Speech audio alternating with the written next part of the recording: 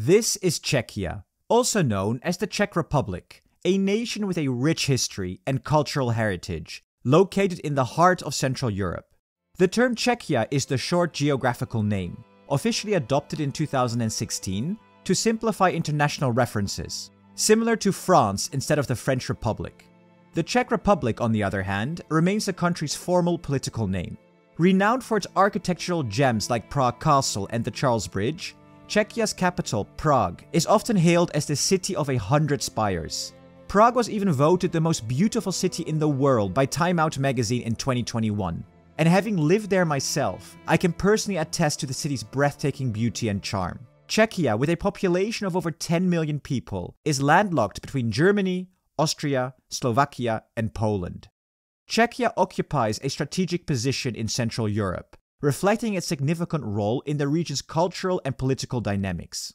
So how did Czechia become a member of the European Union? Join us in the 6th video of our series, where we explore each of the EU member states and their role within the EU, one by one. As always, let's start with history. Czechoslovakia, part of which we now call Czechia, was a country formed in 1918 after World War I. It combined the regions of Bohemia, Moravia, Silesia, Slovakia, and Subcarpathian Rus. But in October 1938, things took a wild turn with the Munich Agreement. Basically, the big European countries let Nazi Germany take a chunk of Czechoslovakia called the Sudetenland. Obviously, this was done without Czechoslovakia's consent, and has since been referred to as about us, without us. Then in March 1939, Germany grabbed the rest of the Czech regions, and just like that, Czechoslovakia lost its independence during World War II. After the war in 1948, Czechoslovakia flipped again. The communists jumped in, wanting to run things like the Soviet Union. This shift marked a significant departure from the democratic foundations, as communists started calling the shots, changing everything from how the country was run to taking away people's private property.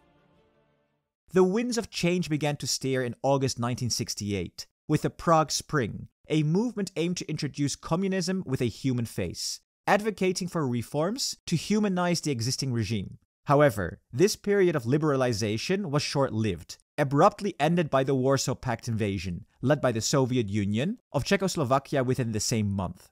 The Velvet Revolution in 1989 was the real game-changer, ending the communist regime and shifting Czechoslovakia towards democracy and capitalism.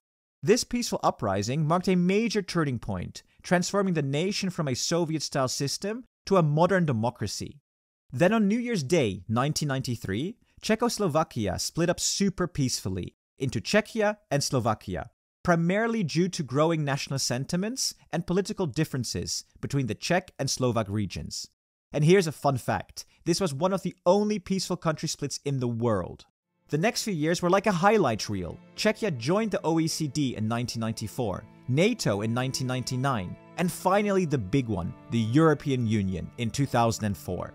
Despite being an EU member, Czechia sticks with its own currency, the Czech crown, instead of the euro. While there's talking about adopting the euro, it doesn't look like it's gonna happen anytime soon. Adding to its European integration, in December 2007, Czechia entered the Schengen area, allowing for passport-free travel across many European countries. Today, Czechia is like the comeback kid of Europe. It bounced back from a ton of changes in the 20th century, and now stands proud as a modern democratic country, playing a big part on the world stage. Regarding Czechia's economy today, its GDP, at 276 billion euros in 2022, is right in the middle when compared to many of its EU counterparts.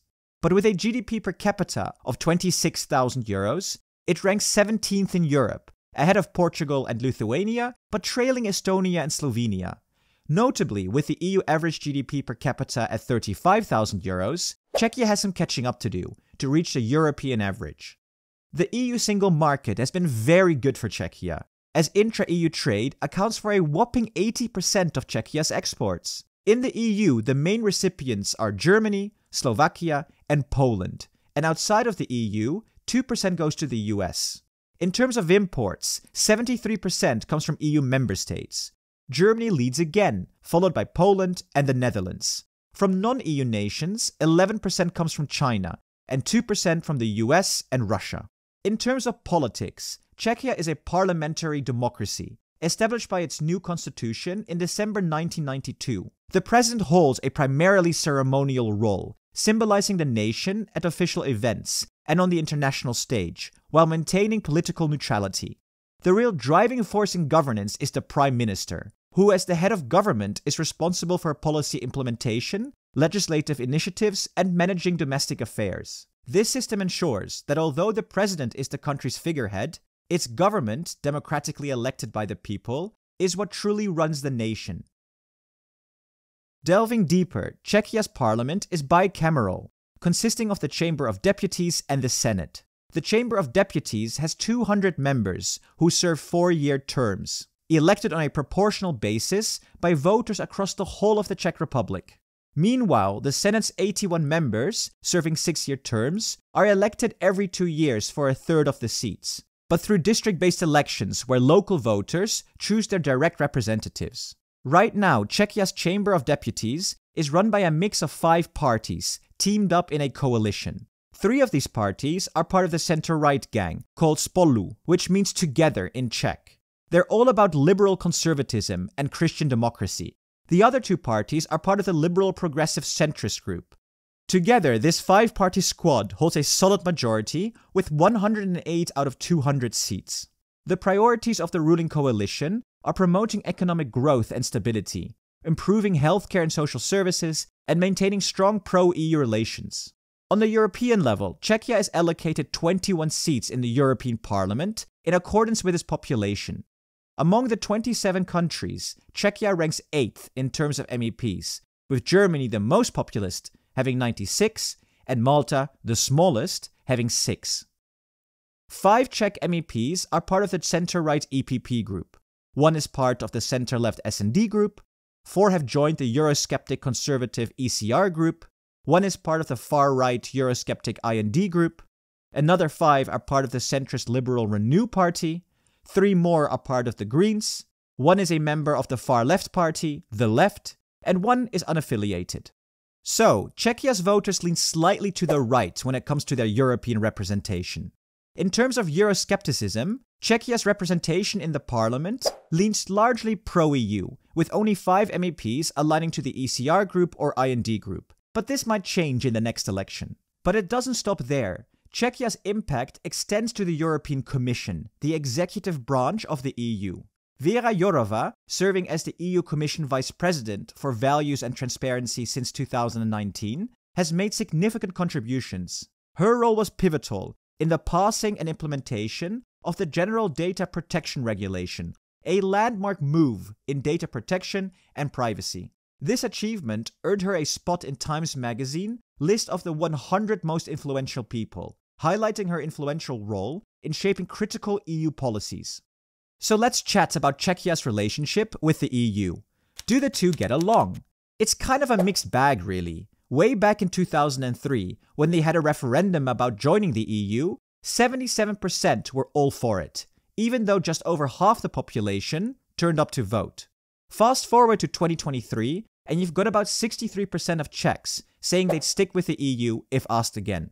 But here's the twist. Czechia is still one of the most Eurosceptic countries around. Czechia greatly benefits from EU funds, receiving around 2.8 billion euros, more than it contributes. Not to mention the impact of the single market, as the EU is by far Czechia's largest trading partner. However, this is not winning over the public, as only 1 in 3 Czechs view membership positively.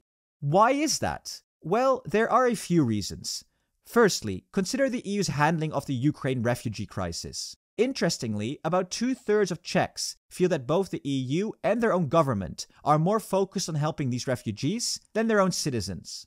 Next, there's the issue of wages. The average income in Czechia hasn't kept pace with its wealthier neighbors, like Germany or Austria, which steers some discontent. Then look at the political landscape. The older pro-EU Czech parties aren't getting the same support they used to. Plus, the Czech government from 2017 to 2021 leaned towards populist ideas, often not in line with pro-EU sentiments. Additionally, there's a strong nationalist thread in the way Czech history is taught in schools. This, coupled with a feeling among many Czechs that their 21 MEPs don't give them enough of a voice in the EU, adds to mixed feelings about the Union. To wrap it up, many Czechs identify themselves as Euro-reformists. They're looking for some changes in the EU. In short, they want less EU involvement in everyday life, but expect more EU action in defense and quality of life improvements. And to be completely honest with you, at the EU Made Simple, we agree. Things need to change. We really like this reform proposal, currently making its way through the EU Parliament, or the idea of a more integrated European army. So check out these videos if you are interested. But what are your thoughts on Czechia's role in the EU? Czech viewers, we'd love to hear from you in the comments. And if you liked the video, don't forget to subscribe. And for more support, consider to join our Patreon. Until next time.